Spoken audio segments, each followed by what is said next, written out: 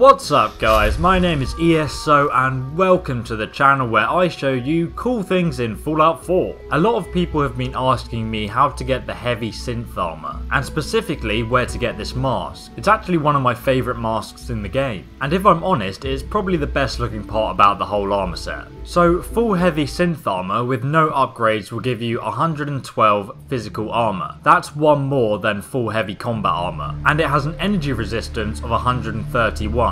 Which again is better than combat armor which only has 111 energy resistance. In fact, the only full set of armor that comes out slightly on top is the metal or robot armors, because they have a physical damage resistance of 134, but you have to sacrifice your energy resistance, which is only 81. So overall, the heavy synth armor may not look that amazing, but it is in fact the best full set faction armor that you can get, excluding the ballistic weave mod. And if you have the crafting skill, you can of course improve it even further. If you use the nano filament upgrade, it further improves our damage resistance to 187 and your energy resistance to 211. And you can also mod it to decrease the weight and increase your action points or whatever else you want. So ESO, where do I actually get this armor? Now there are two ways to get this armor. The harder way is to go out into the wasteland and kill synths who wear it so you can loot it off their corpses. Firstly, that will take you a while to do, and secondly, the pieces that you find in the wasteland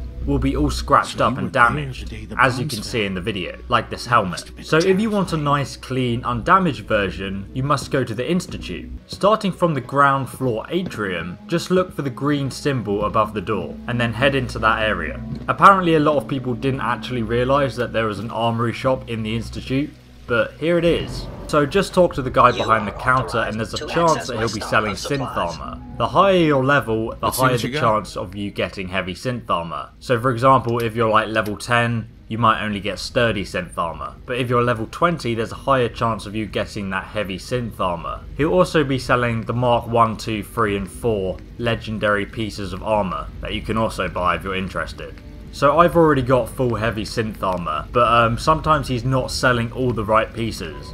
So what you do is buy the pieces that you need, and then exit the shop, and now we're going to reset his inventory. All you need to do is come over here and find somewhere to sit or sleep, and then just wait 48 hours. Once you go back to him, his inventory will reset and he'll have new items to buy. So that's the faster way of getting yourself this armor set. Now just to warn you, there is a bug where the shopkeeper won't update their inventory, regardless of your level. I actually had that bug on one of my other characters. So if you do have that bug, just wait until you're around level 25, the higher your level the better chance of finding it, and then come to the top right of the map. Head over here to Sandy Old People's Home, it's just here on the map, or you can even go to the fishing place which is over here. At both of these locations, you'll encounter synths. There's a random chance that these synths will be wearing the heavy armor, or the field helmet. I suggest that you save the game before you actually enter the location, or before the synths show up, so you can just keep reloading the game if you don't get it.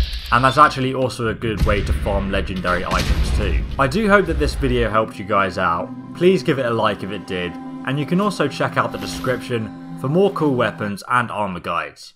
Thanks again for watching, and I, ESO, will see you, loyal subscriber, in the next Fallout 4 video guide. Goodbye!